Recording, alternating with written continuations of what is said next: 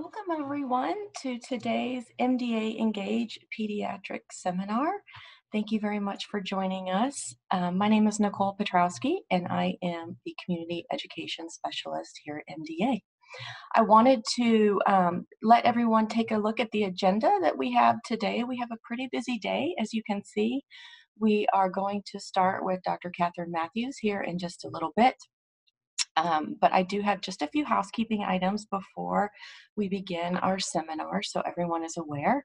We are recording today's event, and we will be posting it to the mda.org website for on-demand viewing in a few weeks.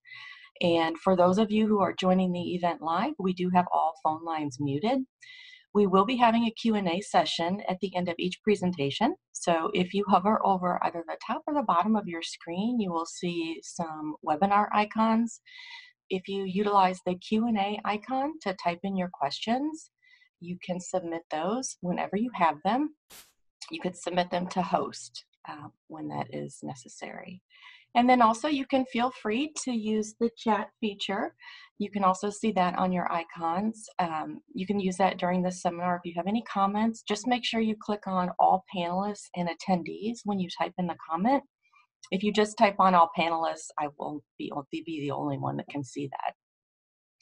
And then you'll notice on the agenda, there are a few small breaks between some speakers, 5-10 minutes here and there. So feel free, you can just stay connected to the live broadcast during those times, but we will also have, that will also give you time to get something to eat or grab, some water.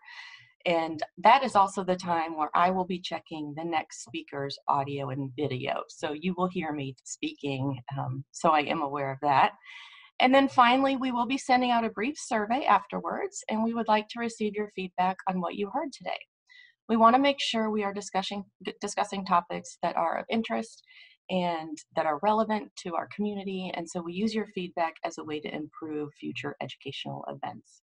So thank you in advance for taking that 5 to 10 minutes to complete that survey.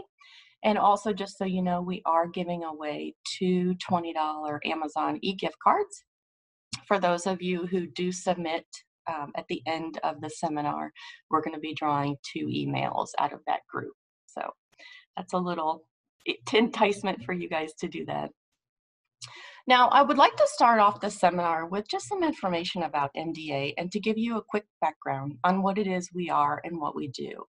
We are committed to community education and believe in bringing our community together for opportunities to learn from specialists and have opportunities to connect with others. This event is part of a larger MDA Engage series with disease-specific symposia, community education seminars such as this, and also our Engage community webinar series, which are hour-long series. We are committed to transforming the lives of people affected by muscular dystrophy, ALS, and related neuromuscular diseases. We are able to honor this commitment by our work in 2 areas: through innovation in care via our 150 plus care centers, resources, our education and recreational programs, and then also our innovations in science with focus on research, therapies, and technology. And we have been doing this for over 70 years. We are an umbrella organization, so we do support over 43 diseases in the neuromuscular disease space.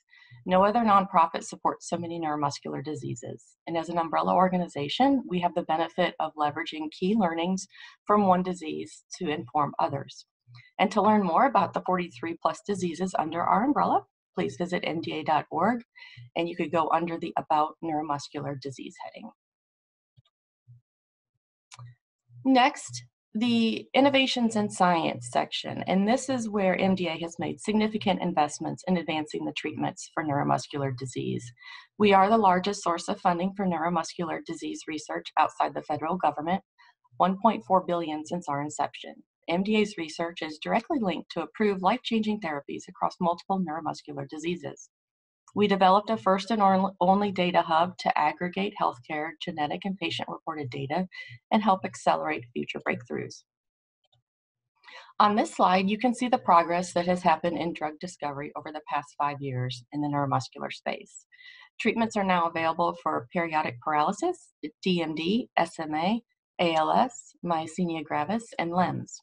And we are proud to have provided funding to many of these treatments along the development process.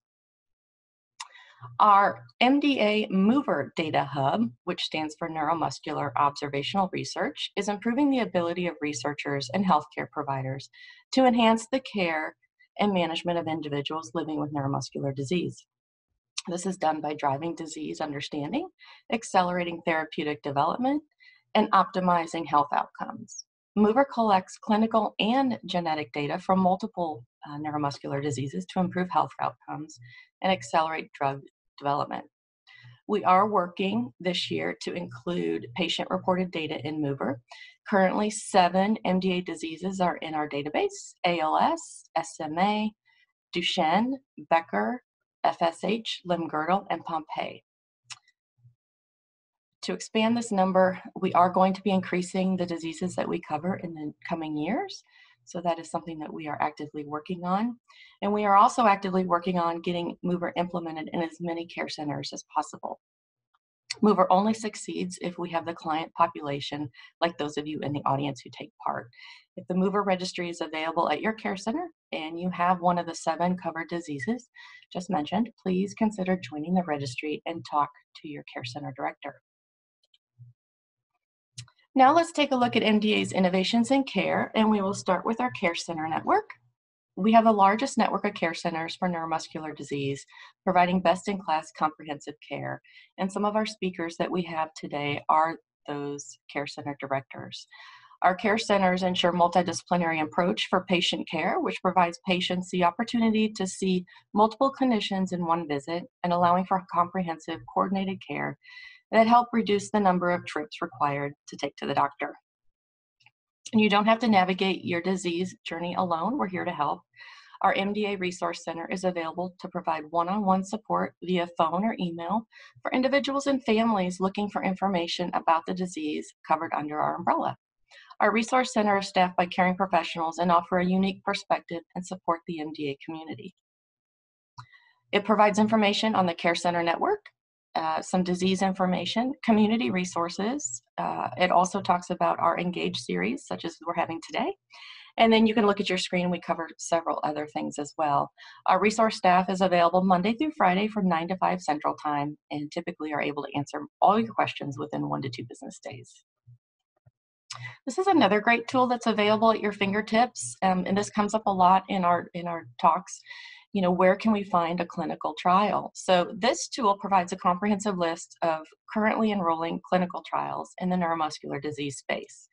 The tool will walk you through some simple questions to direct you to the appropriate trials that meet your criteria when you share that. And you can look at this tool on mda.org/clinical trials. We have a myriad of patient and caregiver resources which are available on mda.org and through contacting the Resource Center. They include the Quest magazine, which is mailed to your home quarterly, multiple print and online resources such as the Caregiver's Guide, Teacher's Guide, and also disease-specific information. And you can sure to be connected to our MDA blog, which is called Strongly, if any of you guys like to read about blogs. One thing MDA is dedicated to is advocating for national policies and programs that accelerate the development of therapies and cures, facilitating early diagnosis and treatment from day one, and ensuring access to the COVID-19 vaccine and ensuring access to critical support. And we also want to make sure that we are promoting independence. Together with advocates and families and volunteers and partners, we ensure that the collective voice of our community is heard. Some of the current advocacy initiatives include accessible air travel, newborn screening, access to genetic testing, patient-focused drug development meetings, and increased federal funding for research. We need you to join our advocacy network. It helps the more families that we have involved. Thank you to those who have already joined us as MDA grassroots advocates. And for those of you who have not, please consider signing up today at mda.org/advocacy or texting, as you see on the screen, 50457 to MDA USA. Becoming a grassroots advocate means you will be informed on various ways you can join us in advocating for policies and initiatives that support the neuromuscular disease community. You will receive advocacy alerts, which lets you contact your representatives directly and share your stance on issues. And you will be invited to take part in various advocacy issues and events. So we do have multiple ways to become involved with us, from attending one of our educational events, to share our social media posts, to volunteering virtually, and when it's safe to do so in person. So the two areas to highlight on becoming involved with MDA and join our organization by actively participating in one of our fundraising efforts. So we encourage those of you who are interested in our mission, whether you have a diagnosis that falls under our umbrella, or are a parent, a guardian, or a loved one of someone who does, please join us. You will become part of a community of families, researchers, physicians, and advocates who are all helping children and adults live longer and grow stronger. You will also stay up to date on the latest information and education to help keep your family informed in the neuromuscular community. You can visit mda.org/join and sign up. It'll take about 5 minutes for you to complete those steps. You will be asked a couple questions about you or your loved one's diagnosis and your contact information. And we have multiple opportunities to become active in fundraising efforts. Our muscle walk, which many of you have participated in when we were able to do those in person, it will be one day virtual, or it will be one day live again, but for right now, our virtual event is on August 7th. And throughout the day, we will be celebrating with our national ambassadors, hosting virtual pep rallies, events, and fellow participants. We'll have breakout sessions. For more information, you can go to mda.org/musclewalk. And we are hosting a movement month in May, where a focus on activity and fundraising will take place. There will be chances to join live class with the MDA community. Kickoff for that is May 1st, and we will join each other virtually on May 22nd to celebrate what accomplishments were done that day. And lastly, with Team Momentum, every mile you run, walk, cycle, or move, and every dollar you raise will help fund the important work we are doing. For more information on Team Momentum, visit mdateam.org. That's mdateam.org. And so that is just a little bit of an overview of what we are about here at MDA. And if you aren't part of our organization, I hope that you definitely will consider joining us, and we would look forward to that. So thank you. With that, I would like to introduce our next speaker. We are going to hear from Dr. Katherine Mathews, who is a professor of pediatrics and neurology and the Vice Chair of Clinical Investigation for the Department of Pediatrics at the University of Iowa Carver College of Medicine. She completed all of her postgraduate training at the University of Iowa, including pediatrics and child neurology residencies, followed by a fellowship in medical genetics. She was involved in the early efforts to map the gene for SHD, and current research activities are focused on clinical aspects of muscular dystrophies with the goal of improving outcomes. She directs the clinical project at the University of Iowa's Wellstone Muscular Dystrophy Cooperative Research Center and is involved in multiple industry-sponsored clinical trials of potential therapies for neuromuscular diseases. Dr. Mathews runs an active clinical service and has been the director or the co-director of the University of Iowa's MDA clinic for over 20 years. So thank you for being here, Dr. Mathews. It is my pleasure to join you this Saturday morning in the midst of a pandemic and record-breaking horrible weather. So I hope everybody is warm and has water and food. What I'm going to be talking about today is multidisciplinary care in pediatric neuromuscular disease.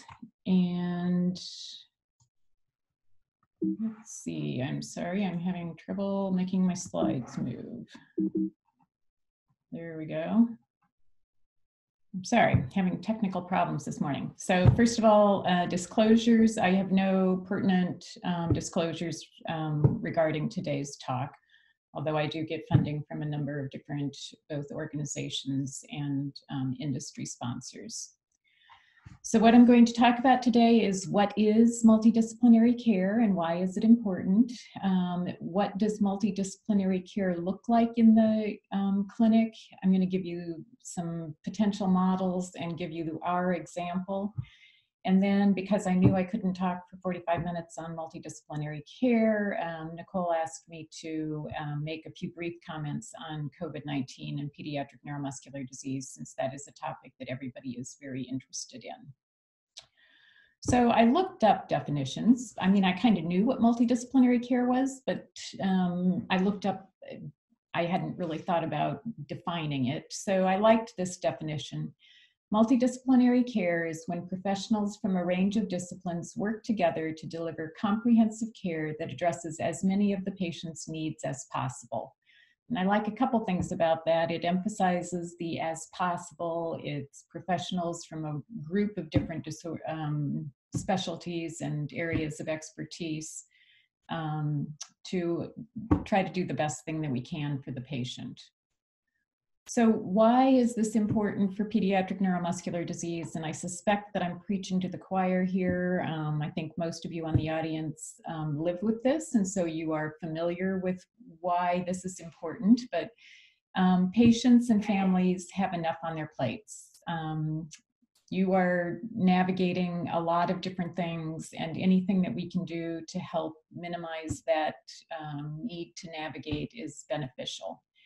And then optimal care of pediatric neuromuscular disease and adult neuromuscular disease is quite complex, and no single person can do it or know it all. So we really need to take advantage of the expertise of our colleagues.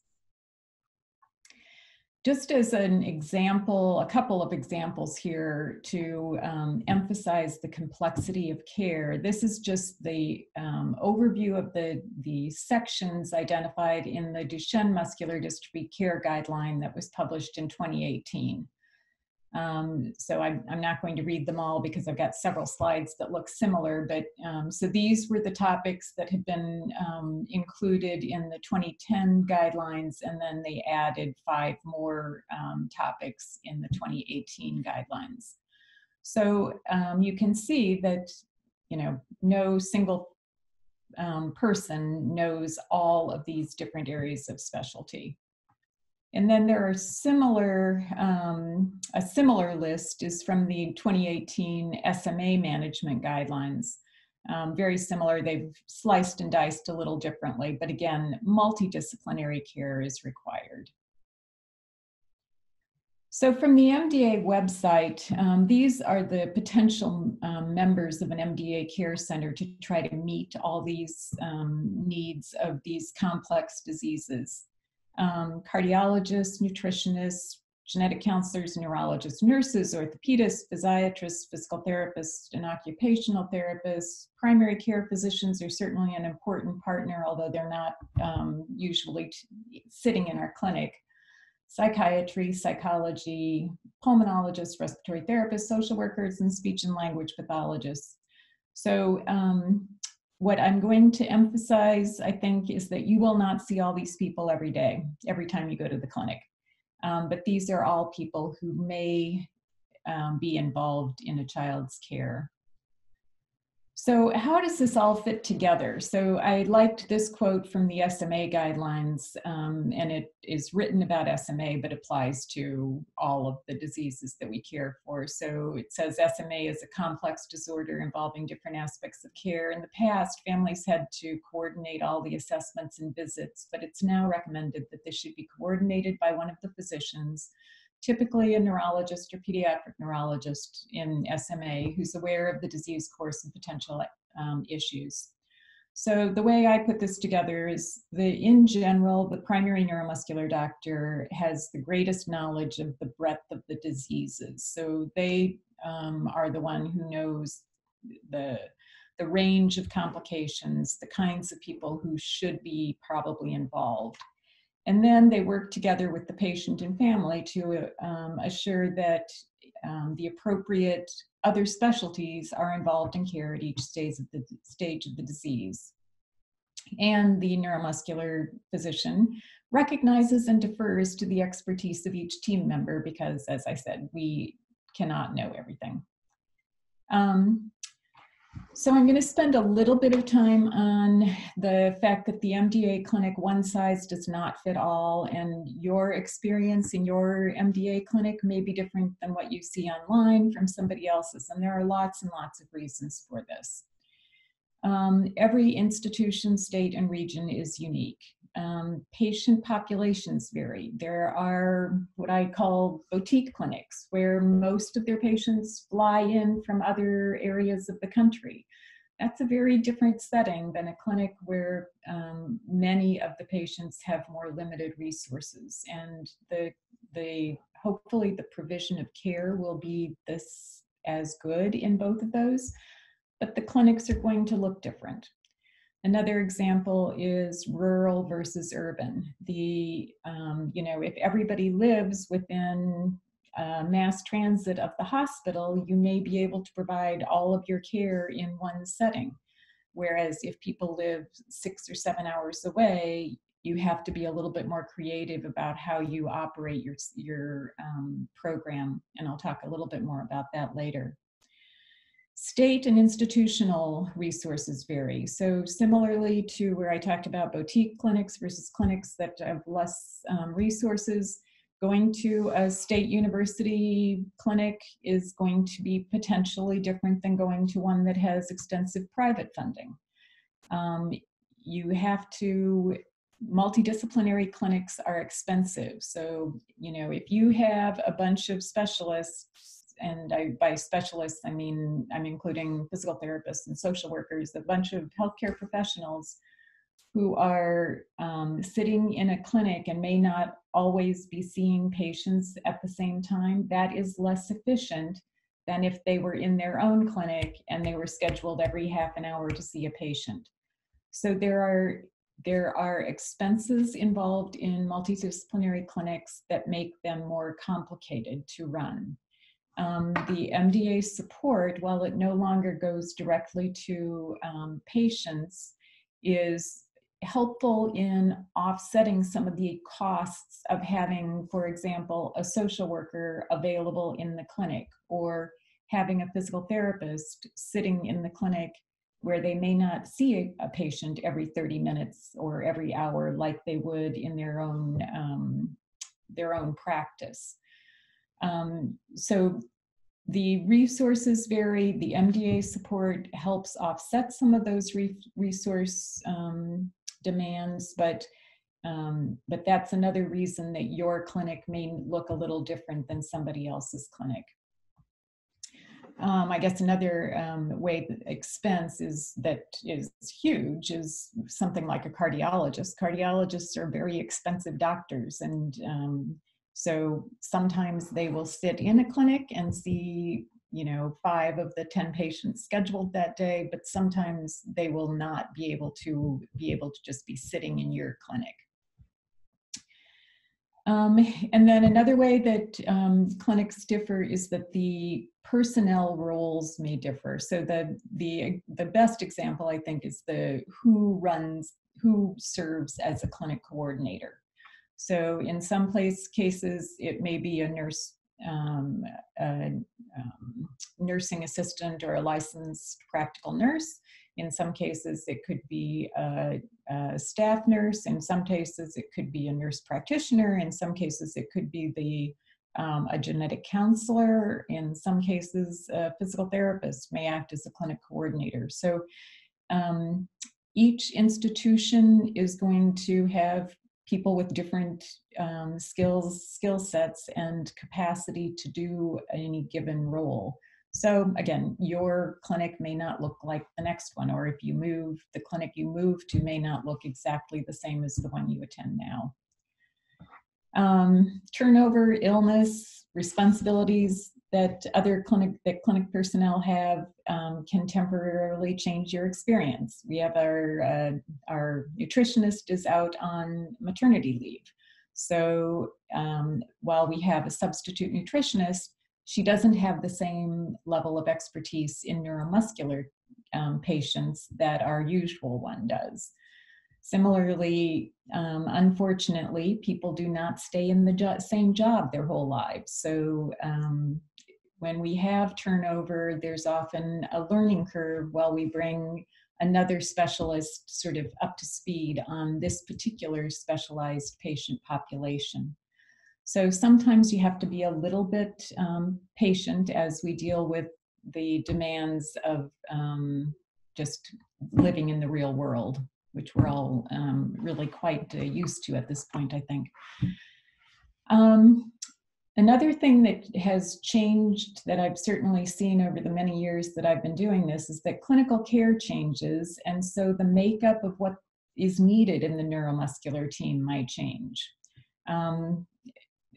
The expensive new treatments that we are bringing in are fabulous, but they also mean that we need different levels of both pharmacy and administrative support, for example, as one example there. And then finally, the patient level needs are certainly highly variable. Different diseases need different team members.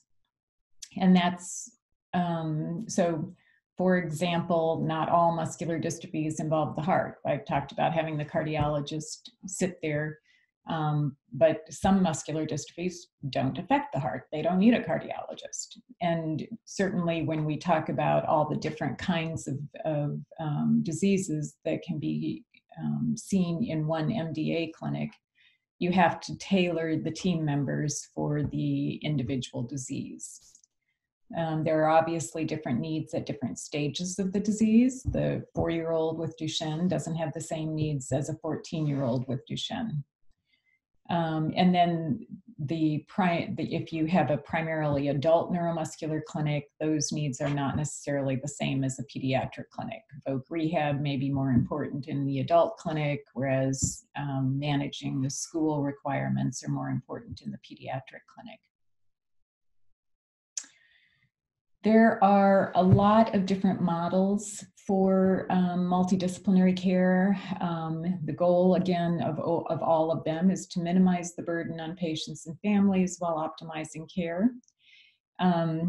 These are models off the top of my head. I'm sure that there are others that I didn't summarize here, and this is sort of like, how does the day work? That's what I mean by model. So one is that the patient comes to the clinic, they're put in one room, and then various clinic members go in and out, and they're relieved maybe to go to the bathroom, but basically they stay in one room and we move in and out. In some settings, that's not possible, and the patient needs to travel from space to space in a single day, ideally within a building or nearby buildings. There are some situations where a provider is not available on the day as the MDA clinic, and so appointments may be facilitated or helped to be coordinated by the clinic coordinator, but they occur on different dates or maybe in a different building, a different facility altogether. Some families prefer to get some of their care locally, and that then can be coordinated with the primary neuromuscular clinic. So there are sometimes that families, there are a lot of reasons that they may want to get some of their care locally. And then I think probably the most common is a hybrid of any or all of the above. Where we try to personalize the delivery of multidisciplinary care within the limits of what is available for the institution and clinic and what the family needs, where they live, how this is going to work out best for them. I think most of us prefer to have a lot of the care done at one institution so that we have ready access to all the medical records, so that we can talk to our colleagues about specific aspects of care. It's a little bit harder when you don't know the person delivering the care if it's done locally, but that is not always possible. Whoops, back we go. So another aspect of multidisciplinary care is the balance of optimizing care with the potential for exhaustion or information overload. So the information overload, I always worry about that when, particularly very early in the disease, when we are trying to, you're having somebody who just learned a disease and they're meeting with the neurologist and the geneticist and the physical therapist and the social worker, and they are overwhelmed with data. So trying to make sure that we don't give too much information. I think people quit hearing anything after about an hour.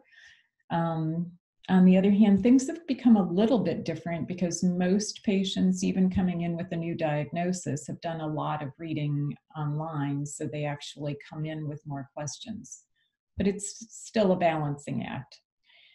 And then there's patient exhaustion, patient and family exhaustion. So just when I read through the 2018 Duchenne care guidelines, I thought, that's all wonderful, but also very intensive. So I put together an estimate, which I considered a fairly conservative estimate of the amount of time that each of the things that would be listed for a 14-year-old with Duchenne who took a mental health questionnaire, screened positive on that, and so needed the follow-up.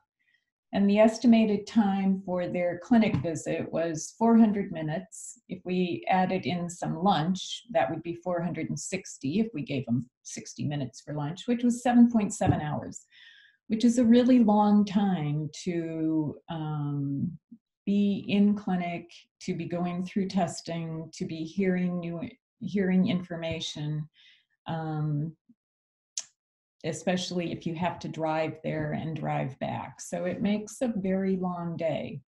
So again, depending on the family, the stage of disease, we may break those up into more than one day. And again, try to make sure that we are scheduling with the family's preferences in mind. Oops. So just as an example, I was going to talk a little bit about how we do our clinic. We are always in evolution, and I will say that, I give this as an example because it's the one I know, not because it is ideal in every way. There are always things that I wish we could improve on. Just by way of introduction, for anybody who is not familiar with Iowa, we're right there. The population is about 3 million. The population of pigs is 20 million for reference. So if we were taking care of pigs, we would have a different problem. It's about 6 hours to drive from border to border. So our families are driving for 5 to 6 hours to come to Iowa City, which is over about there. Our clinic sees all ages, so the way we do transitions is that we follow patients into adulthood, but we transition their cardiology, pulmonary, endocrine, and other subspecialty care. So that way, if somebody does end up needing to go into the hospital or something, they have adult providers who are familiar with the disease and are able to take care of them. And we do include both diagnostic assessment and long-term follow-up in the clinic. I'll talk a little bit about outreach clinics too. Oops, every single time. So in our clinic, these are the people who are available to see patients on the same day and typically see almost every patient. So the nurse or genetic counselor, Christina Trout, our physical therapist, Shelley, our nutritionist when she's not on maternity leave, a social worker, a respiratory therapist, a genetic counselor is available, and then Christina is also trained in genetic counseling, and I also have training in genetics. So we have a genetic counselor available. She can come down to clinic. She is not necessarily sitting there to see every patient. We've added a pharmacist who's available in every clinic. She, again, doesn't see every patient certainly, but is very helpful with helping to manage and answer questions about complex and very expensive drugs that have become available for our patients, and then myself. So those are the people who are sitting in the neuromuscular clinic. Oops, every time.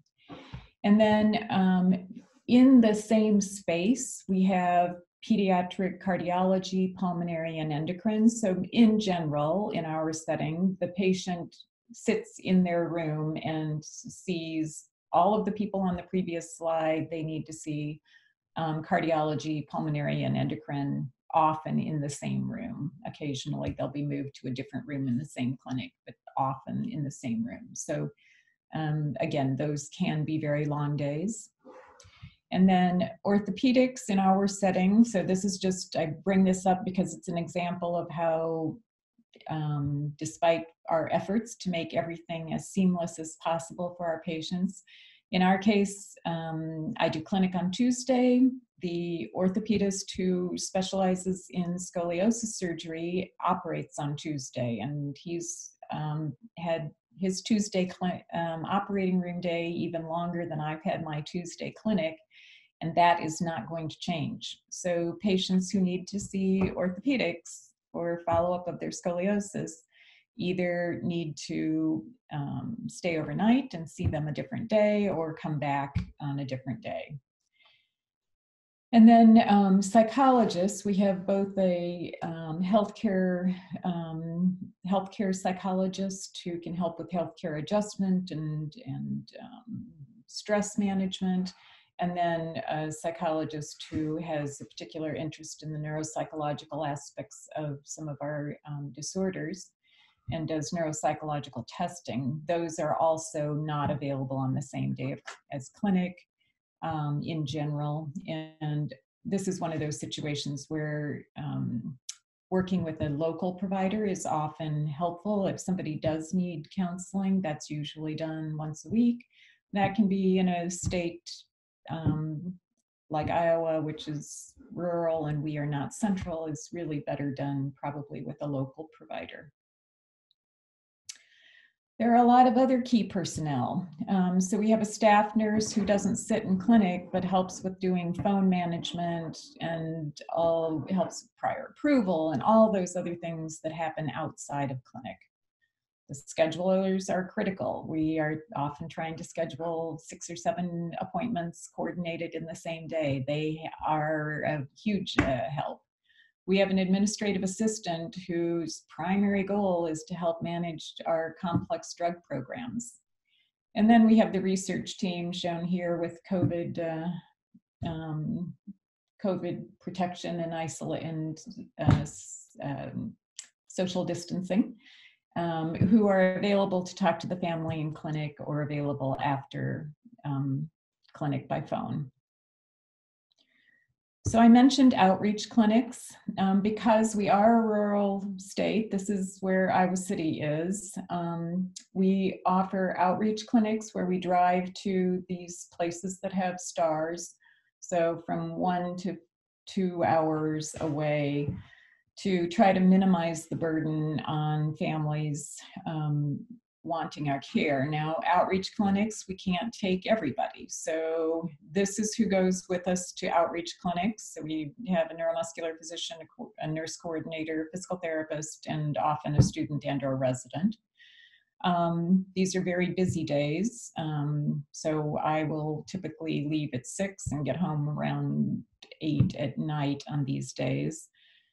Sometimes the outreach center will have some additional ancillary help that is there, but often we'll work either with local people, do phone follow-up with other team members, or we'll help to arrange visits with local providers.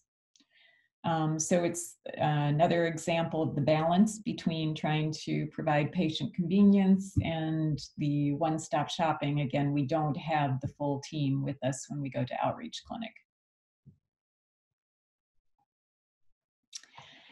And finally, I wanted to just mention telehealth. I think everybody knows that there's been a rapid growth in telehealth thanks to COVID-19. And for a period of time, we were all able to, there was reciprocity between states. So we were actually able to, for example, I was able to provide telehealth to a patient in Illinois, for example. That has restricted back so that now you can only provide telehealth for a patient who is physically in the state that you are licensed for. We have done such peculiar things as having patients drive across the border and do telehealth by phone. But It is ideal for those who have limited ability to travel or during severe weather like we've had this year. There are drawbacks. You can't do an exam. It's really hard to do some of the physical therapy things that are so important. Even though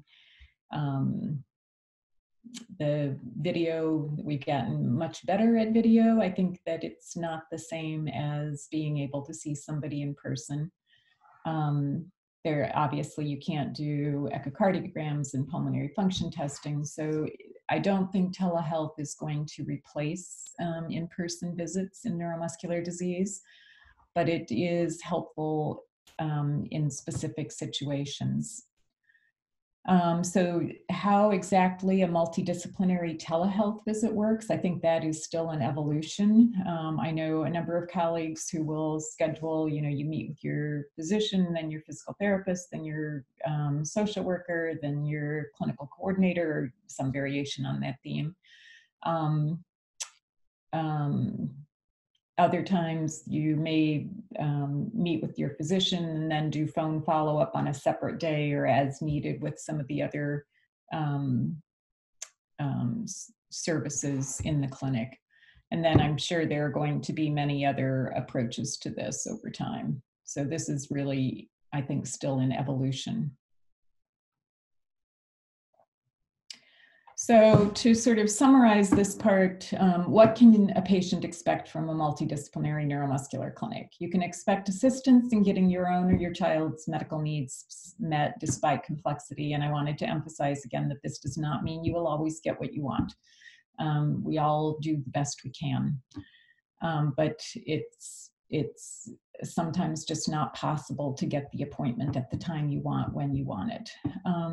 You should have a contact person who can help you work the system. When I have family members who are ill, I am blown away that anybody is able to work in our healthcare system without having a medical professional in the family. So for anybody who doesn't have a medical professional in the family, you should have somebody, a name and an email and a phone number, or my chart, a way to get in touch with somebody who can help you work your way through the system when you have a chronic disease. You should have a healthcare team who is familiar with the needs of neuromuscular diseases. And again, every cardiologist is not going to know the details of your particular rare form of muscular dystrophy. The specialists may or may not know the details of your disease, but they should be familiar with the needs of people with neuromuscular disease. The cardiologist should not be asking the person in the wheelchair to do a 6-minute walk test. They should recognize that although that may be helpful in some of their patients, it doesn't apply to this one. And then you should get assistance with navigating and finding the resources that are available to help defray the costs and the additional stresses of living with neuromuscular disease. So, and here I'm basically talking about a social worker or somebody who can fill that role. There are a lot of services out there. There's a lot of paperwork that you have to fill out. I am totally ignorant of it, and I am deeply grateful that I have social workers and nurses who understand that. I don't see how families do it. So you should be able to have somebody who can help you. And then you should have confidence that your team is knowledgeable and is doing their best to help you. So this is a picture that Christina Trout put together of our neuromuscular team, congratulating our COVID era graduates wearing our face shields. We are socially distanced outside at the time, so we don't have on masks, but we work with a great team. So very briefly here, just a couple of things that come up in clinic with regard to COVID-19 and our neuromuscular patients. In general, my neuromuscular patients are used to social distancing. They have been doing this for flu season every year for a very long time. Reminders from the CDC about how you minimize your risk. The pediatric age group is in a relatively lower risk. Now, So this is from the CDC website yesterday, I think, and shows that the number of cases of COVID-19, this is just cases that have tested positive, is really quite a bit lower in the 0 to 18 age group than it is in the other age groups. And then most importantly is the risk of severe COVID-19 is lower in children than it is in adults. So although people with neuromuscular disease may have respiratory or cardiac complications, the probability that a child is going to get severe COVID-19 is way lower, and it's this bracket, way, way, way lower than older people. So we are fortunate that the pediatric patients are at lower risk for severe disease. Anecdotally, the patients that I have had, even who have been quite weak, who have tested positive for COVID-19, have done quite well. They have not, knock on wood, ended up in the hospital. And my colleagues around the country largely support similar experience. So I think that while this has been an incredibly stressful time for parents of children with neuromuscular disease, there is good news, but it clearly doesn't mean we can relax. And maybe part of the reason that they have done well is that these families have been very proactive and very careful. I had one family point out to me that the power wheelchair acts sort of as a 6-foot barrier and social distancing approach.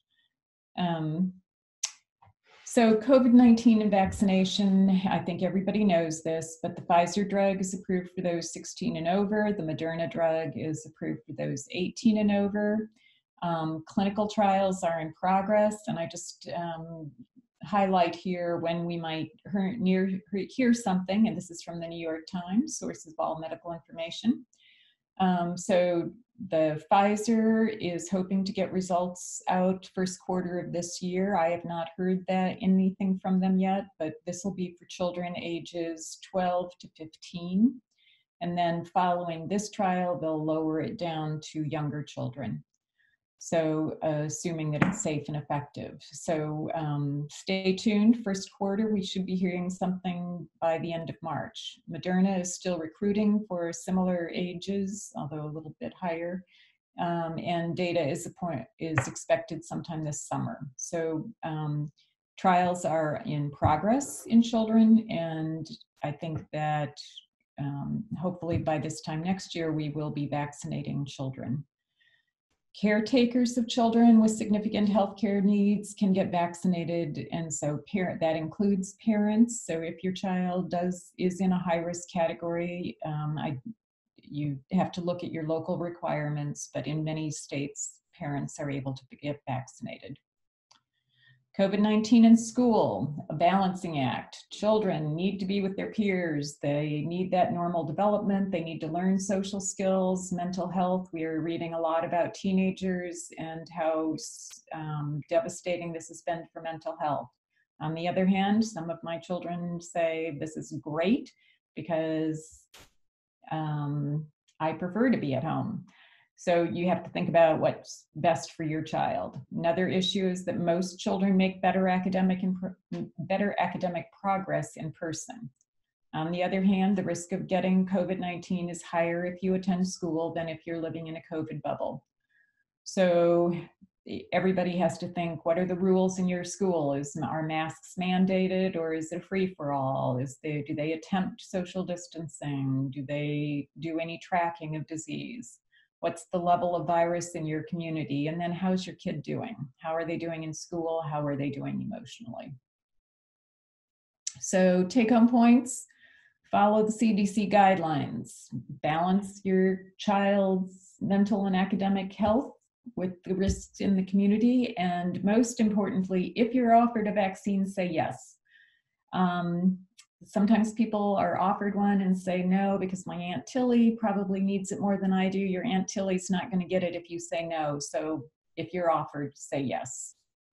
So with that, I will thank you for your attention. Thank you to the team, the core neuromuscular team that I work with, who are wonderful, are my various funding agencies. And I think we have time for some questions. Thank you. Excuse me. Thank you, Dr. Mathews. We did get a couple questions that have come in. What is the role of the endocrinologist? That's someone that this family has not seen. Okay, so the endocrinologist often, at least in my practice, comes in relatively later in disease course. They manage osteoporosis treatments. So if all neuromuscular patients who have significant weakness have increased risk of osteoporosis, and then for children who are on things like steroids, that risk goes up. So that's one major role of the endocrinologist. Another thing that they will address is for older boys who are on chronic steroids, they can have significantly delayed puberty and may benefit from testosterone supplementation. So that is another thing that the endocrinologist will address. Okay. Those are probably the two main roles: osteoporosis management and puberty. Okay. And another person has asked, how often does a patient need to attend a clinic? Loaded question. Yeah, there's an interesting question. So I think some of it depends a little bit it depends on the disease, it depends on the disease state, it depends on the individual person. So there are some diseases that are extremely slowly progressive and early on have very minimal needs, and I may check in with those patients once a year, occasionally even once every 2 years or 18 months.